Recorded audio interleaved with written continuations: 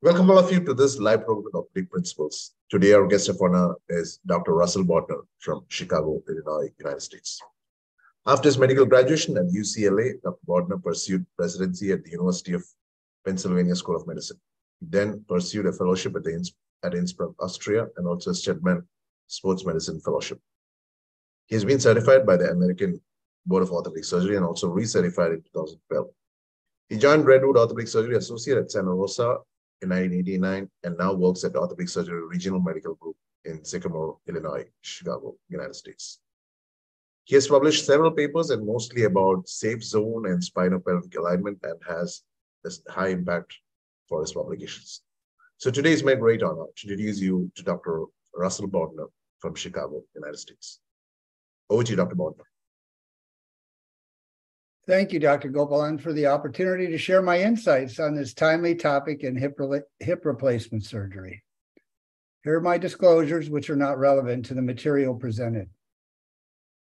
I'll always acknowledge Dr. Larry Dorr, who gave me my chance, gave me my voice, gave me the opportunity to contribute to his work and to our field. I can safely say that all I have accomplished was done because he was the only approval that mattered to me, and no one worked any harder to help him achieve his research goals. LDD, this one's for you. My goal is to broaden the perspective of listeners' minds regarding how hip replacements work within the human body. We will study biomechanical principles not addressed in textbooks or traditional planning.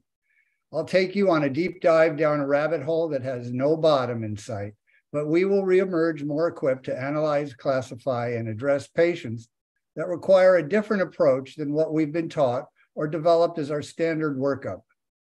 Pattern recognition and measurements have always been the hallmark of orthopedic surgery, so warm up your goniometers and hold on, because here we go. Here's the fundamental problem. Evolution had the audacity to take a quadruped, tree-climbing animal and attempt to defy gravity by raising it up onto only two legs. A balancing act played out over 1 million years, accomplished primarily through pelvic and spinal reorganization. Less prodigious, perhaps, in the beginning of orthopedic radiology this last century, we studied the hip by lying a patient flat onto a table, asking them to hold perfectly still, and producing a single two-dimensional coronal picture of the pelvis and hip joint, which we were only too happy to use developing skills to implant prostheses with efficiency and safety. Unfortunately, people's bodies do move in space. We are connected beings, built with a postural kinetic chain, and our patients know this innately. That is because rule number 1 of the body is to control gravity, a cone of balance or muscular economy described by the great Jean Dubuisset a half-century ago. Hence the problem of subspecialized surgical dogmas. Spinal surgery relies on lateral measurements, including dynamic flexion extension values, but in the singular standing posture, while hip surgery relies wholly on a coronal plane, static supine analysis.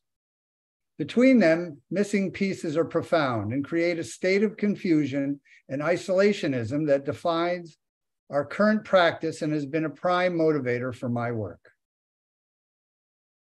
The first principle I realized in finding common ground required putting the hip joint back into the postural system where it functions. I disagreed with Dubusset's idea that the pelvis was basically an extension of the vertebral column, implied in calling it the pelvic vertebrae. I visualized his os intercalaire or intercalary bone as a specialized central idler gear in a 3-gear train, a concept straight out of mechanical engineering. This central gear moves in opposite direction to the 2 outer gears and synchronizes their movements. This is exactly what occurs, except the pelvis oscillates to the front and back, forward causing obligate extension of the spine and hip, and backward driving flexion of both. When I shared this concept with Dr. Dorr in 2017, he had it illustrated. putting hinges at the spine and hip instead of gears, and published it in the 2018 late dislocation paper in JBJS that introduced Nate Heckman's concept of the combined sagittal index. He laughingly told me and a friend visiting him that in his fellowship days, Dr. Ranawat told him that all good ideas become my ideas. And in fact, he left me out of the paper. I considered this a cover charge for getting my ideas published in JBJS. Without him, the concept could never see the light of day. It's a true story. The language of postural biomechanics includes angles and displacements. The spine surgeons have mapped out the sagittal parameters of the kinetic chain using global and regional measures to turn deformity surgery into an age-dependent realignment algorithm. Now, I was going to include the acetabular and lower extremity angles into this complex environment with whatever additional angles I needed to find. This was my agenda while I helped Dr. Dorr with his. And to assist my efforts, I had access to whatever clinical data he emailed me to analyze. As I did my readings, it became obvious why hips squarely within the Lewinick zone dislocate. The cup may be fine supine, but a patient with abnormal pelvic, lumbar, and femoral movements can take that construct on a joyride to disaster. Hips with too open combined orientation standing or too closed sitting will impinge and force mechanical instabilities. So you have to study the pelvis. But lateral pelvic views do not give great information at the hip joints as they overlap, and often the laterals are hard for techs to get. The critical information is not at the acetabulum. It is found in describing the three parameters comprising the pelvic gear itself. Two are positionally dynamic, changing in reciprocal fashion as people move, but when the sum of the two are added together, they always equal the constant third.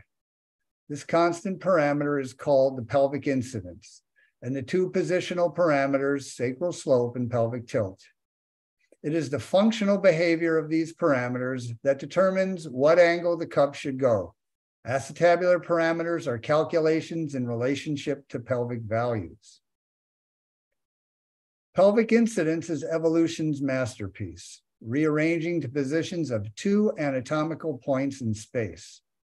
One is the axis of rotation, connecting both hip joints. The other, the center of the spinal load, bearing down on top of the S1 end plate. This arrangement is radically different from the apes. The sacrum became folded into a variable C shape and brought down into the pelvis behind the hip center. This permitted the magic of hyperextension necessary to rise up off all fours. But there is still a huge range of 60 degrees in pelvic incidence, creating a great variation in function and patterns of deterioration. Looking deeper, the horizontal and vertical separation of these points create a radius for pelvic rotation, allows for a positioning of the body in relation to the gravity line with a moderate relationship to the folded slope angle of the S1 plateau. The shorter the radius and further behind the hips the top of S1 lies, the greater the forward sloping. This is incredibly meaningful because the slope of the sacrum controls the amount and shape of the lumbar lordosis, as simultaneously the PT controls body position in relationship to gravity. Pelvic rotation is the prime mechanism the body uses to achieve a balanced posture in different poses. Pelvis rolls forward, driving extension, back, driving flexion. This begs the question, what is the normal relationship between these three parameters, and what happens to them when one or both gears attached to the pelvis wears out? Only after learning this will we know enough to attempt to place a cup properly into this moving system. The normal relationships have actually been described multiple times in the spine literature, but only standing. I looked at these and did hundreds, if not thousands, of examples to find something that worked in multiple positions. I found the simplest ratios between the parameters produced answers in simple fractions and matched solutions based on Dr. Dorr's clinical data. If PI goes up 3 degrees, SS goes up 2, and PT 1. This gives a linear slope of 2/3 or 0.667 for SS and 1/3 or 0.333 for PT. This table plots my equation with 3 spinal ones over the range of physiological PIs. Cup angles derived from these equations differ by fractions of these differences. This was definitely an aha moment in my quest. We're still a ways from where do I put my cup. This is background, and we need to know what a cup angle is looking from the side. This was originally called several names until Dr. Dorr declared it should be named anti-inclination, AI, as it includes both the influence of a large inclination ellipse as well as an operative plane aneversion component. So now, armed and dangerous, it's time to leave the coronal plane behind and dive ever deeper into a new and strange reality. In 2003 Nishihara paper, sagittal pelvic mobility using the 3 modern postures was studied, measuring APP tilts. The finding could be cast in stone as fully 15% of patients could not be safely planned using traditional methods, a number that still holds to this day. The sitting position, not traditionally considered, was often the spoiler. But it was this figure, first published in 2004, that drew me into the fray. Dr. Lazenek's descriptions of sagittal plane mechanics and pathomechanics literally rocked my world in 2015.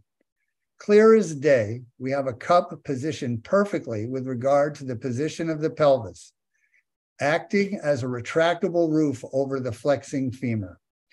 The angle produced was a constant, and like SS and PT, the cup acted as a reciprocal positional parameter to the very same sacral slope angle found in the pelvic incidence equation. Lazenek never solved his creation for clinical application. This geometric gauntlet had been thrown down, and I had found my career challenge. I set out to solve this riddle.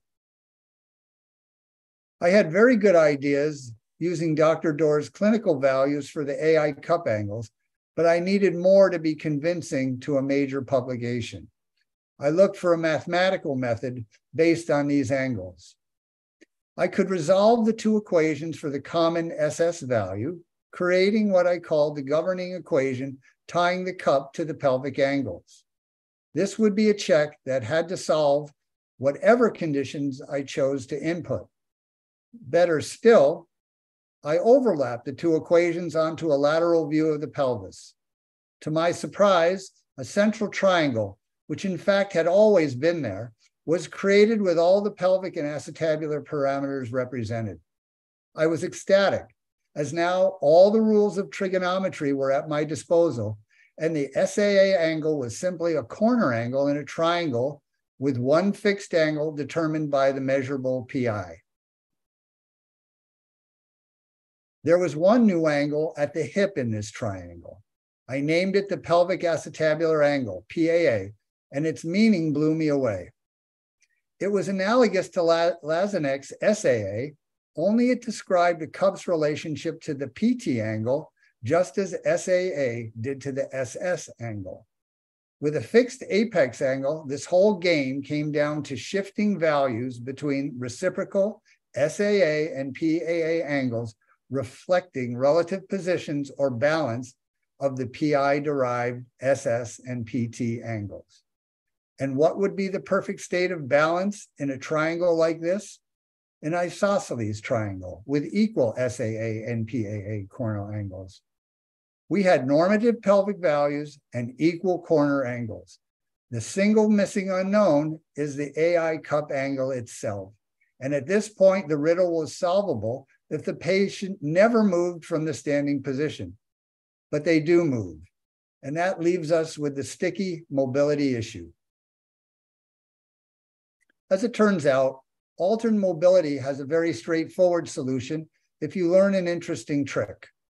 Mobility preservation dictates that the cup and pelvis move together over an identical arc of mobility. Changing mobility is similar to opening or closing an old-fashioned hand fan.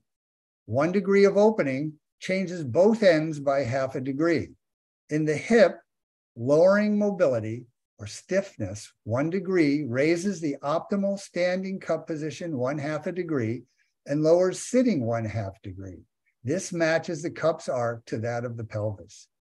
Increasing mobility has the opposite effect of lowering the standing cup AI and raising the sitting cup AI, each by half a degree. The magic trick is that these changes do not emanate from 0 degrees, but from a unique value that matches the balanced condition of the isosceles triangle in standing. The geometrical answer for this trick is 25 degrees mobility. This matches the 2 sides and 2 corner angles. This mobility does not change the standing isosceles condition in any way. The intact triangle simply rotates in space around the hip axis as illustrated here. It is a mathematical proof that cup position is never determined by surgical choice. It is the passive resultant of the patient's own mechanics, and the optimal cup's value is what's left over under the triangle, measured to the horizontal reference as the anti-inclination AI angle. Let me simplify and summarize this in a table. It shows the solution for all the pelvic and acetabular angles at this neutral 25 degree mobility angle. These ratios show exactly how much each parameter changes relative to each other. The ratios may be read horizontally across the rows. PI6, SS4, PT2, AI-1, the equal SS and SAA and PAA3. Additionally, it is possible to calculate any cup tilt adjustment from this chart, with the answer still reflecting the 25 degree mobility, which then must be corrected next when it's not 25 degrees. These are the individual effects of tilt changes in SS and PT from the normative values, as well as the mobility changes from 25 degrees. These ideal AI cup calculations do not account for either femoral version outliers or the temporal changes occurring after the operation. It is perhaps the most accurate planning algorithm for spinopelvic influences on cup position in existence. In coronal anteversion, accuracy is 0.2 degrees. This is a table version for complete tilt and mobility adjusted SAA and standing AI cup values. Simply measure a standing SS and find it along the top and determine the delta to the sitting position and find that on the column. And geometry works to 0.25 degrees sagittal. Mobility has the largest effect on cup position, twice per degree influence on AI values as the tilt adjustment has. I know this looks very complicated, but if we plot out these points onto a graph, the solution to Lazenek's riddle looks like this. The parallel mobility lines all share the linear slope of the tilt adjustment correction. Standing and sitting pelvic positions with customized optimal cup angles and the angle between that cup and the sacral slope. It is the bespoke total hip arthroplasty that Dr. Haddad editorialized in his British Joint Journal about 4 years ago. I shared all this so people could learn in the Journal of Arthroplasty, and here is the reference. So let's climb out of that rabbit hole and look how others go about evaluating and creating solutions. There are 2 types, X-ray and CT. Lateral standing and a type of sitting is done, then measure a bunch of parameters in both positions, define the outliers, and then follow recommended positions. CT-based programs provide 3D anatomic models that can be jiggered in space until they impinge and cups moved until they look best. Don't read this slide. I show it only to illustrate that besides my methodology, there are 4 other non-proprietary developed classification systems offering cup recommendations, and that all of these work by measuring standing values, sitting values, with or without mention of the combined version effects. Let's look closer. Of all the positions, standing has the most applicability for planning cup position. It is the most predictable functional position, and it is typically close to the supine Lewenneck zone surgeons understand, making it an easy adjustment to target its position fluoroscopically at surgery. Normative values are well known to use, but just how close is standing to supine? The OPS group showed that when exposed to gravity standing, the pelvis rocks back an average of 5.5 degrees, equivalent to raising anteversion by 4 degrees. The range can go as high as minus 20 degrees and is the pelvic compensation for truncal inclination from spinal disease, pushing the gravity line forward. Upright sitting, like standing, is a balancing act, a maneuver using lower lumbar spine and hip flexion. It is flexion with a balanced trunk. This can be influenced by body habitus such as obesity. When paired with standing, it can be used to plan where the cup should go for those 2 poses. Delta stand to upright sitting is the most commonly understood and misunderstood SpinoPelvic parameter. We published it strictly as pelvic mobility, SS and PT, but often it gets confused with lumbar spine mobility. The less than 10 degrees stiff, 11 to 30 normal, and greater than 30 hypermobile classification of Dr. Dorr is used in the vast majority of planning platforms where cup anteversion is inversely related to pelvic mobility. THA candidates average 15 degrees more anteverted sitting than standing. It has been the dynamic inclusion of the sitting position that creates the individualized paradigm, changing THA planning forever. Flex sitting is a test position for posterior instability risk. It identifies lumbar spines that behave as a rigid stick would, stiff above and below the apex of the lumbar lordosis. The whole spinopelvic unit flexes on the hip joint. The trunk is not balanced here. It is falling forward, and if the pelvis follows well anterior to the standing position, it is a great test for this risk. This data provides guidance for raising cup anteversion when combined with 3D CT simulation. And after THA restores more hip flexion, it's possible for this condition to get even worse. Now we have the measurements.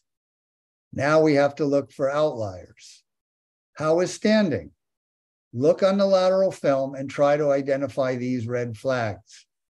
The 2 coronal tips are qualitative and serve to alert one to do the full proper evaluation. All may be familiar to you, save this last one. PFA greater than 200. What is this value? PFA may just be the most important parameter for the future of THA planning. Not many appreciate the value of the pelvic femoral angle, the name christened by Dr. Dorr from a former spinal parameter. It's measured from the center of S1 to the hip center, which is the PT line, to a line parallel to the anterior femoral shaft. It is a pure measure of both sides of the hip joint's position in space, the combined flexion and extension of the acetabulum and femur. It responds to balance all the loss of lordosis in the spine and is affected primarily by hip disease and flexion contracture. It is a spinopelvic barometer, includes the primary balancer of gravity, that PT angle we talked about within it. PFA outliers standing, sitting, or the delta between positions directly relates to where a cup's true bullseye belongs. Now on to sitting. Sitting has greater variability than standing, but there are triggers for outliers.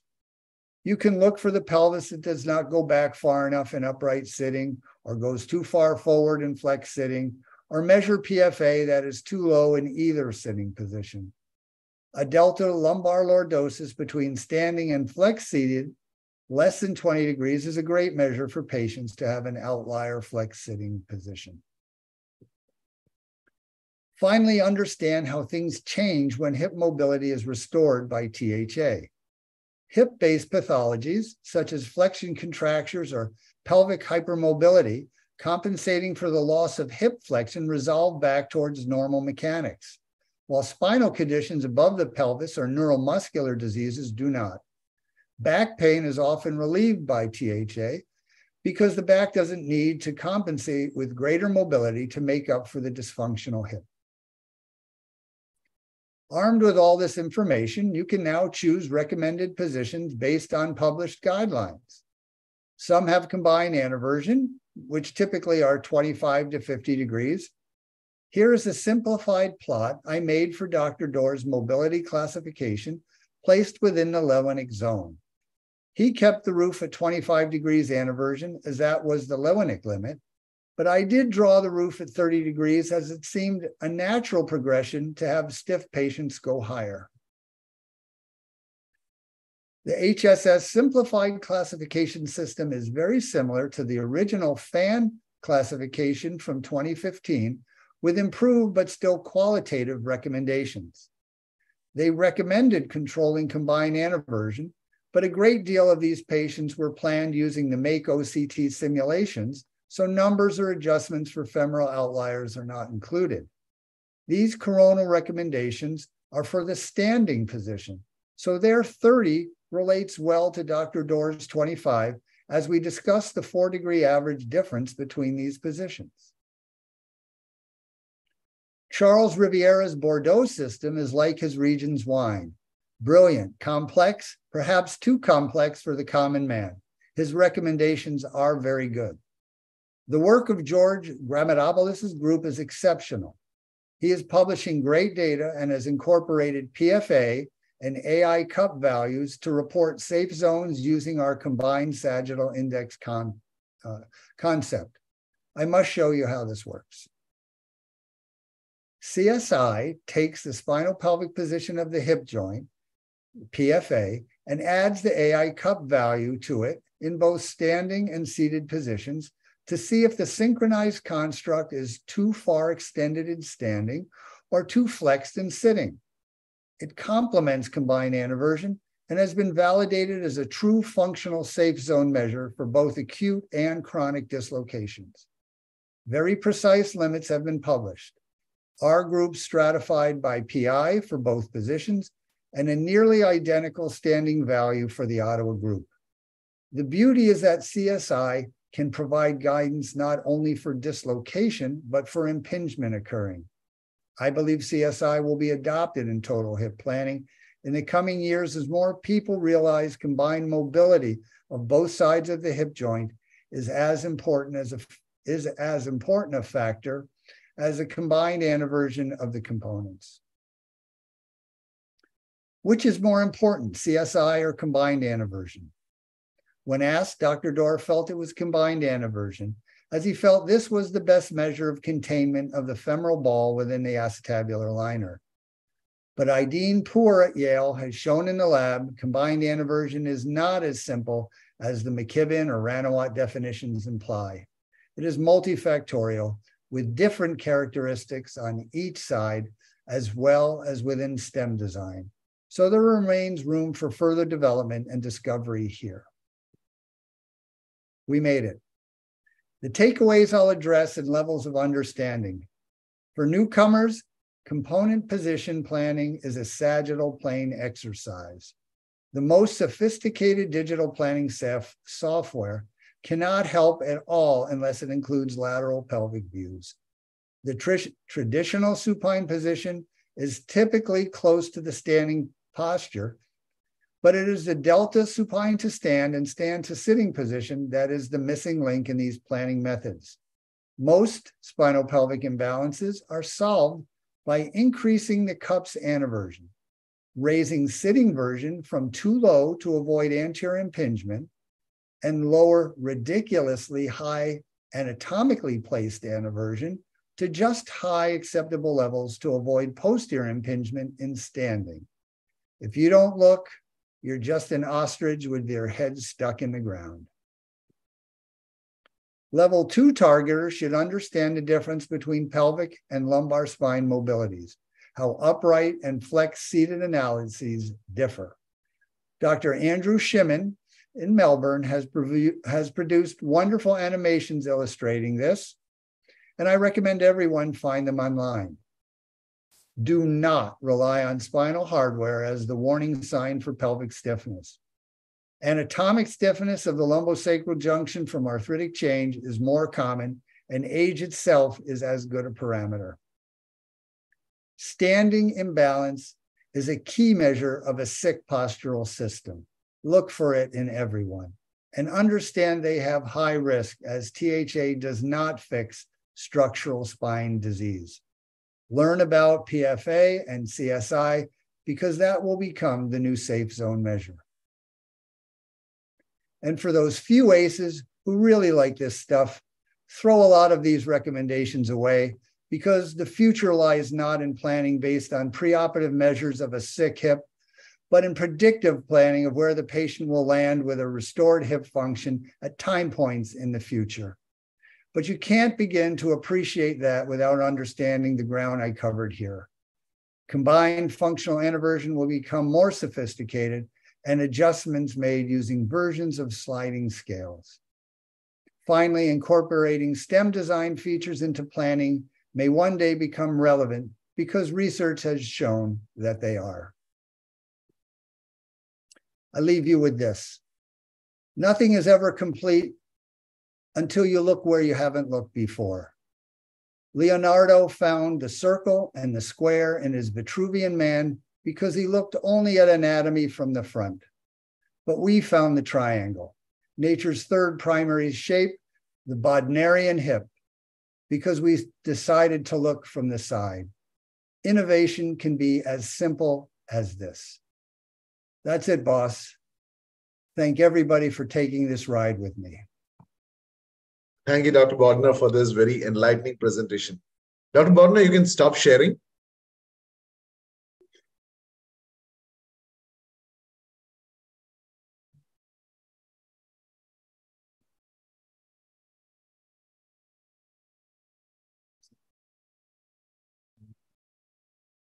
There's something called a stop share at the bottom.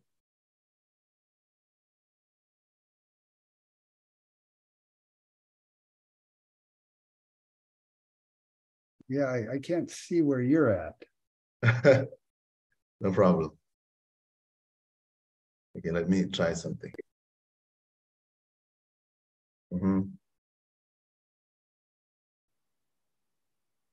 The green at the bottom, can I see? Oh.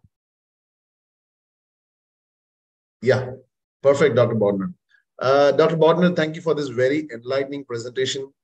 A lot of new information and really those complex equations you have tried to make it a bit simple. I did my best. It's not simple. It is not, exactly. But my idea was that this could be reviewed on YouTube multiple times by people who are interested.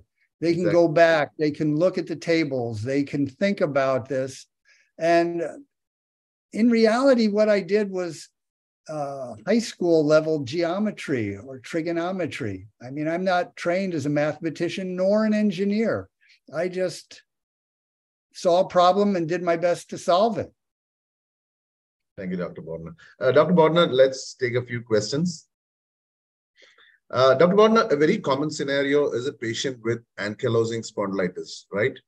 So when you have such a patient who has a spine disease and a hip disease, very commonly we get asked which one to operate first. So how do you go about it? So the question of coexistent disease between the hip and the spine. So it's a very important topic, and typically it's been decided based on symptomatology. Is there neurologic symptoms, not mechanical reasons? My feeling is that if a very large correction that is going to reposition the pelvis in space is required, that should go first, because then after the pelvis is repositioned, you can make your calculations. The spine surgeons actually make their calculations the opposite way. They would look at a hip and say, if there is a hip flexion contracture, do the hip first, because the flexion contracture goes away, the pelvis rocks back the other way, and then they can make theirs. So at this point, there's still no consensus, and the papers are fairly split when you look at which goes first.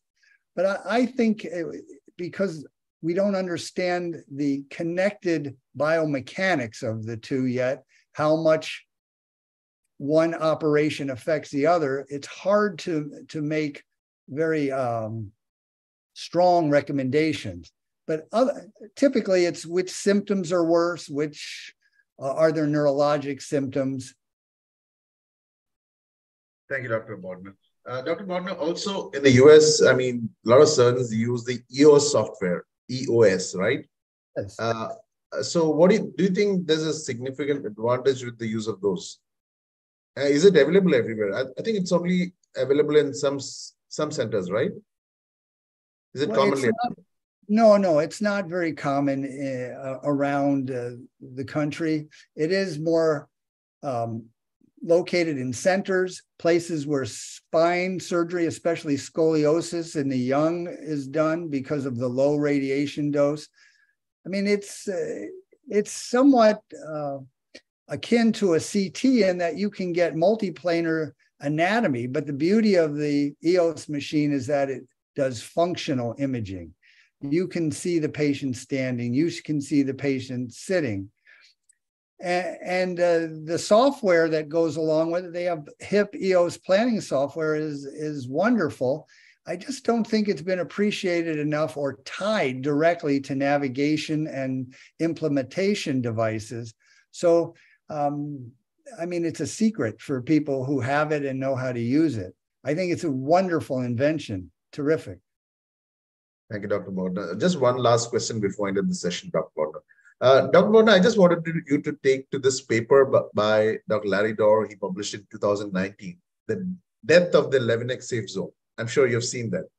And he believes that Levenec safe zone is not, it's almost come to an end. But for a young surgeon, it's so important, right? The paper written by Levenec, it still holds true, isn't it? Like 15 degrees of anteversion and 40 degrees of cup inclination. That's where you start with, isn't it? No. The editorial was written by Dr. Dorr and the editor at the time of the journal.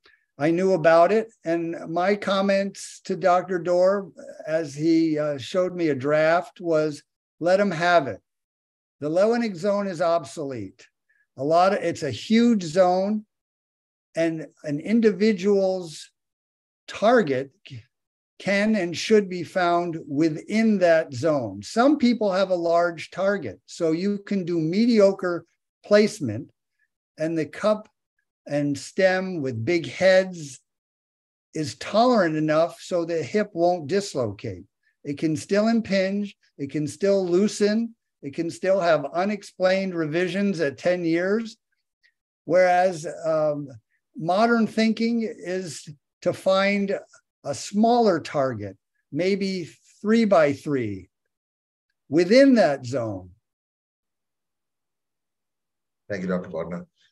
Dr. Bodner, thank you. That's all the questions that we have for this session. Thank you for this wonderful presentation, and I'm sure it's going to reach to all interested orthopedic surgeons all over the world. Well, thank you again so much for the opportunity. I took this very seriously as a teaching lesson for a very difficult topic that a lot of people struggle with. Thank you so much.